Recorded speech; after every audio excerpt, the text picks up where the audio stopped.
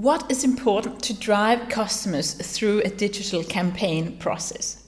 I think, first of all, it's really important that you get an overview of the process, so you know which steps do you want the clients to go through before they're actually making the purchase.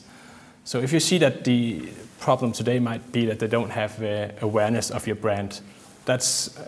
one approach to the campaign, and maybe you need to work on the awareness aspect to drive people further down the purchase decision to actually make them purchase your product or your brand in the end. And there's different way you can activate that, but I think if you look into the consumer journey and you kind of see how do we get people involved,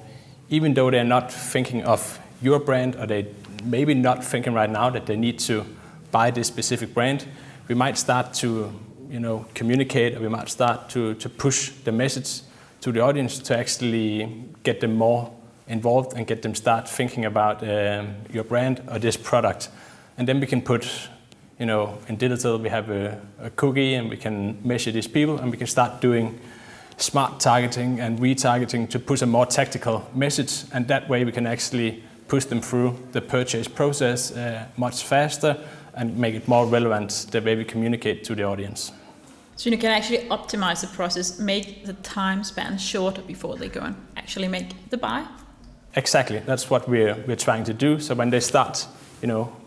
making the first steps where we actually indicate, or they indicate that they are relevant, we start to get some kind of hook in the audience, and we can start communicate really directly to get them through the different purchases steps. And what is it that typically goes wrong in a digital advertising campaign flow? I think what's mostly go wrong, or the reason that the campaigns are failing, is there's a mismatch between where the audience, or where the user, the customer, are in the journey, and what we're trying to push to them in the communication or the way that we target the campaign. So people who are not aware of your brand, don't know about this product, they're not in the market right now, we're trying to push a really tactical message, and we want people to buy it right now. Maybe we need to look from a broader perspective and actually, look at the journey and make sure that we communicate the right way.